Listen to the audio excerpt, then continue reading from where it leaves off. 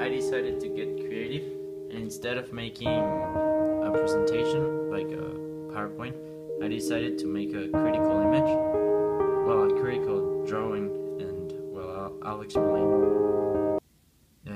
Well, first of all, globalization, like here we can see some leaders of the world, which are a key to the world we live in. Here is like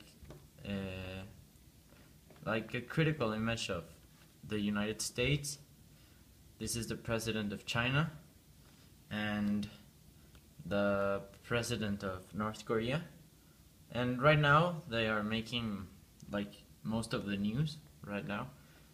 And well, globalization is augmenting the interaction of people through the increase of the global flow of money, ideas, and culture, primarily in an economic process of integration. Trade right now plays a key role. Like here I draw the WTO, the World Trade Organization, and trade plays a key role in globalization due to the fact that trade in itself creates an interdependence between countries, which creates this phenomena called globalization. Here you can see the president of China grabbing the wallet of the United States, which shows us that China nowadays is becoming more powerful. This is due to this interdependence. Many companies in the United States are dependent to the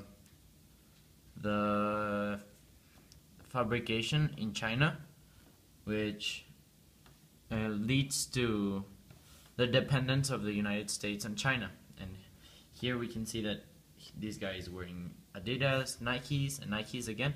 This shows globalization too, and technological advances. The digital revolution started in the 1950s and 1930s with the proliferation of personal computers.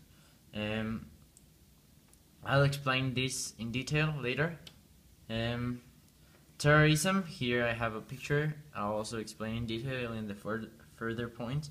That shows us terrorism, and here you can see in the whole map it says Allahu Akbar, Allahu Akbar, which some people, it stands for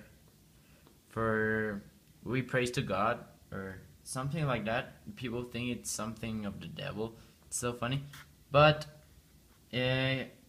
terrorists work through violence and terror and to come to a religious goal. First of all, the positive aspects of globalization. One positive aspect is the interdependence and alliances between countries, which makes it harder to make war because you cannot declare war on a country you need. And also it creates trading blocks, just like the European Union, which helps create better situations for the people living there, better education, better life.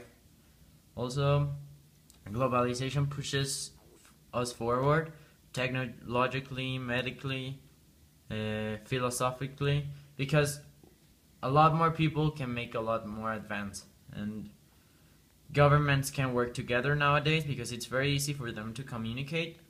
And culture, there is a positive aspect and there's a negative aspect. I'll talk about the negative in the negatives.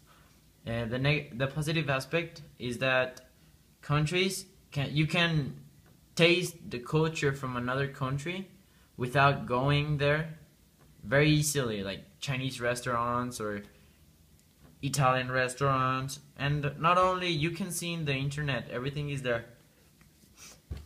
Also, the negatives of globalization are that the rich become richer, which we can see nowadays, that rich become richer and the poor become poorer, because rich countries can buy from poor countries at the prices they want, which is unfair and leads to poverty, hunger, and death.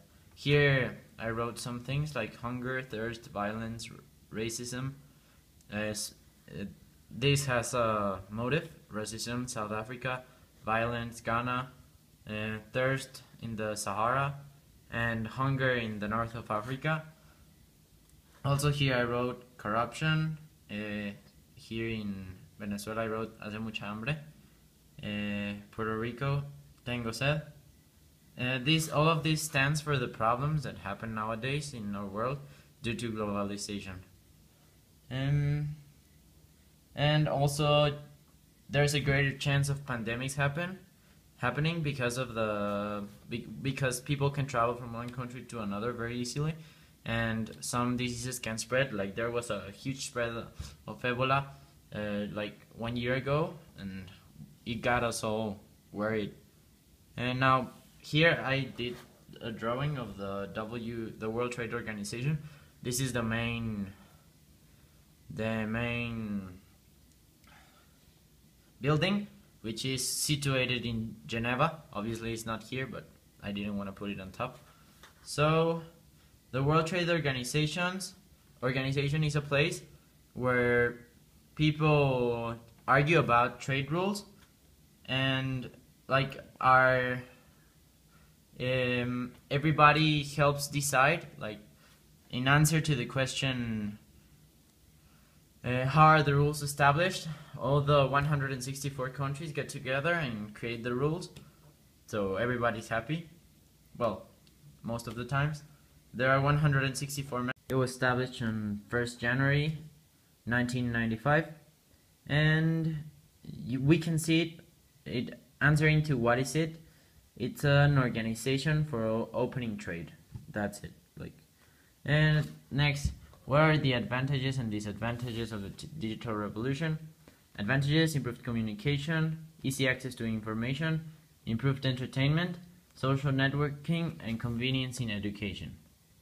And disadvantages: job loss, world destruction weapons, increased loneliness. This is the main factor today because a lot of people stay at home. And that's it. The advantages outnumber the disadvantages. And well, how do I think technology benefits or affects terrorism? I think that it improves terrorism because now people can have better communication. Here I wrote, I did like a comic. You can see it there, and this guy is just saying, just do it. He is okay. The explosion, he's happy because it exploded and it worked fine. And then he says, lame. I kinda like that guy. And well, that wraps up my presentation. Thank you. Bonus footage of me drawing.